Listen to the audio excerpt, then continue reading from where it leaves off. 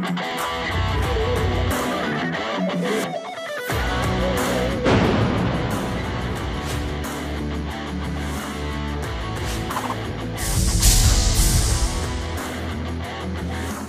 new fuel straight die grinder had enough power to get the job done on everything that we do around here. M12 fuel straight die grinder definitely had more power than my pneumatic. At low RPMs, high RPMs, had a lot of power.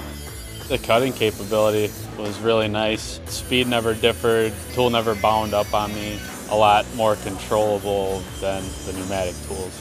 It's unique to have the 3 speeds on the die grinder for aluminum access for the softer metal, and then when you run it with steel, you have a higher RPM. The pneumatic stuff, the consistency is not there. Having the set modes just made my life a lot easier using it. Lighter, it's nice and small, versus the cord ones are big and bulky. I don't have to worry about the cords on the ground.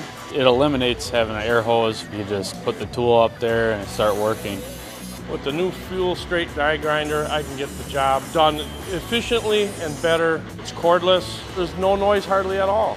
I would definitely replace my pneumatics with the M12 fuel straight die grinder. Milwaukee has definitely stepped up their game.